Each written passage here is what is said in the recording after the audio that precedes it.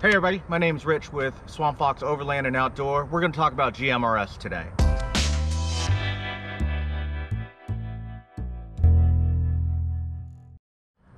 GMRS is one of the most important radio services because it essentially replaced CB radio on the trails. It is UHF radio, so in the 462 to 467 megahertz band. This is the GMRS General Mobile Radio Service. I'm a local radio expert, right? And the reason that I call myself a radio expert is because I'm licensed in two services, GMRS and amateur radio. My call sign for GMRS is WROL 204.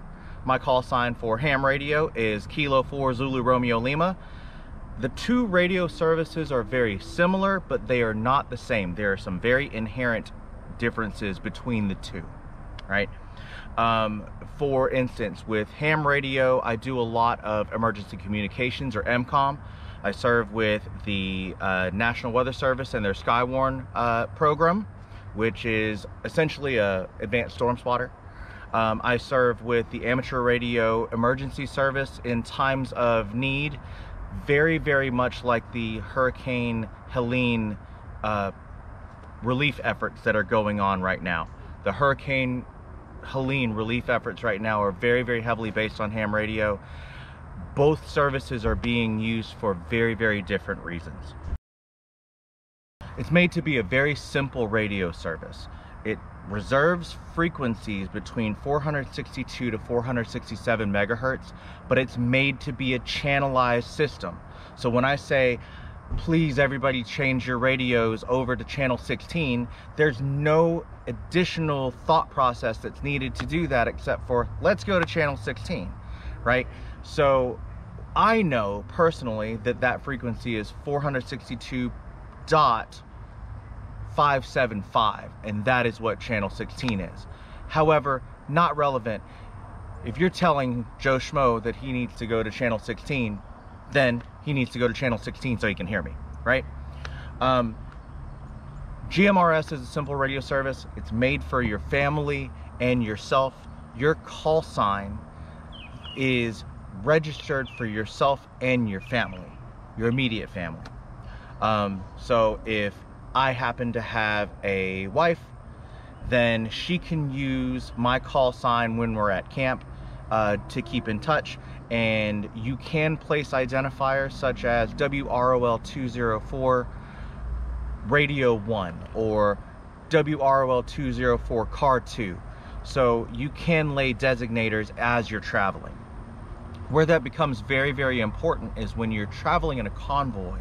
In order for you to stay in touch and make quick changes on the fly, radio is the easiest thing. I don't want to get somebody on my cell phone and have to three-way call a convoy of people and then we've missed our exit or we've missed a turn on the trail. Too much time. You pick up a radio and you say, WROL 204, we're making a right here. That's just as simple as it can be. So the reason that radio makes a lot of sense is you don't have to worry about cell towers. You don't have to worry about the prospect of not having repeater systems. It's just radio to radio. If the radio waves can make it, then someone can hear you. If your transmitter can make it, then it can make it to the person that it's trying to reach. Where that becomes very important is in a disaster situation or in quick change situations as well. So this is a GMRS radio. It's what we call an HT, a handy talkie, and it's made to put out anywhere between 5 watts and 8 watts. So it's made for a specific purpose, and it is portable. You can take it on the trail. This one happens to be waterproof, as you can see. GMRS 16 is the channel, and I can communicate with anybody who is on channel 16. WROL 204 test, and you heard that through this. This is a mobile unit. It's made to be installed into a truck, or at this point I'm using it as a base, right? And we've connected it to a legit battery box. It's a 100 amp hour battery. It needs its own power because it does not have a battery, such as your Baofeng, right? Very, very important to understand the uses for both. The Anytone has a 25 watt power output. This has an 8 watt power output. More power, more distance, essentially, if all antennas are the same. The very, very important part about GMRS radios as opposed to FRS, which we will explain later, is you can change the antenna. So if I want to put a longer antenna, such as this antenna, you can get a little bit further in your transmission because of its length, because of the way that it transmits its wavelength of the radio wave. So the difference between this radio and that radio: 5 watt output, longer antenna, talk more FARs.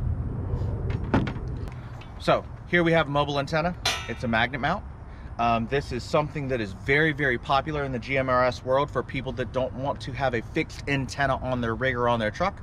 It's as simple as, for effect, I have a pizza tin here and it sticks onto a metal surface.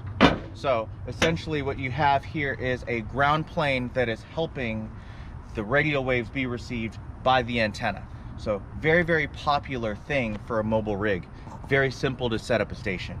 These are tuned for the frequencies between 462 and 467 megahertz, aka channels 1 through 22. So what's the difference between these two radios? Probably hard to tell. This one is a GMRS radio. This one is a ham radio. The only way to tell if it is different is to read the label, to be fair. And most of the time, your GMRS radios are going to have a channel and no frequency. The confusing thing is you can change these things to frequencies. We'll cover that at another time. The ham radios will typically have a frequency. I just happen to have programmed a GMRS channel in, right? But these are the exact same radio, but one was made for GMRS. It can get really difficult when you're looking for radios on Amazon. And the problem is that you don't know what to look for. The short answer is type in GMRS, see what pops up. But the bigger issue is that sometimes the sellers don't identify it as GMRS. Technically, GMRS is UHF radio. This can do UHF radio, but this is a ham radio.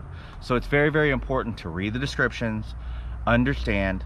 Typically, you'll see something that says GMRS in the model number, and this one here says UV9 Pro, which is the ham version of the same radio. Same power output, similar antennas. I can change the antennas, but it's hard to tell the difference if you don't know what to look for. So when in doubt, read the description. Also pay close attention to whether or not it says GMRS and its channelized system. Remember, GMRS is a channelized system, channels 1 through 22, and then you have 8 repeater channels. This one can go all over the map. Getting started with your new GMRS radio. It's pretty easy. Turn it on.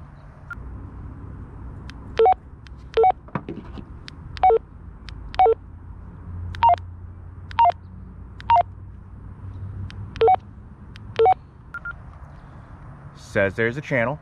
We're on channel 18. And WROL 204 test.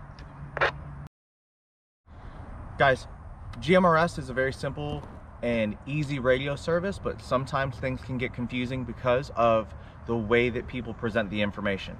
If you have any questions, please feel free to reach out to me, Rich. The email is swampfoxoverland@gmail.com. I'd be happy to answer any questions that you have.